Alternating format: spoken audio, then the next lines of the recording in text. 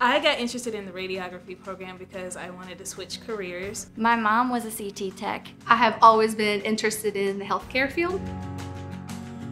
My mother had a spinal issue, and so I always got to see her images, and I just thought it was really cool how you get to view the inside of the body in different ways.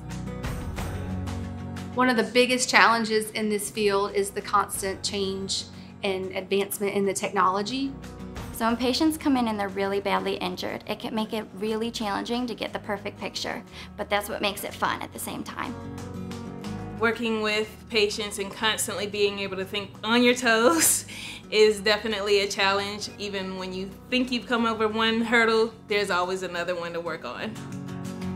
Challenges that we face on a daily basis, of course, are having patients that are really injured, and we have to make sure that we take special care, that we are providing them with comfort and still getting really good diagnostic images at the same time. The x-rays that I take help make the diagnosis to get them the proper care that they need.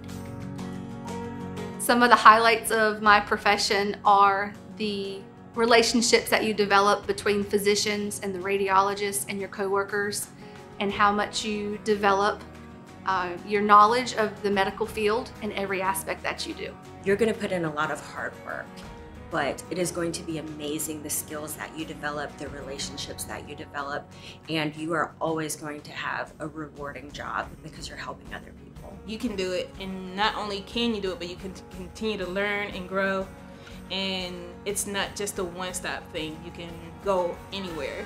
Being an x-ray tech is really rewarding. I know I have job security and I love helping people. If you are interested in healthcare and you want to make a difference and you like that things change constantly, go for it.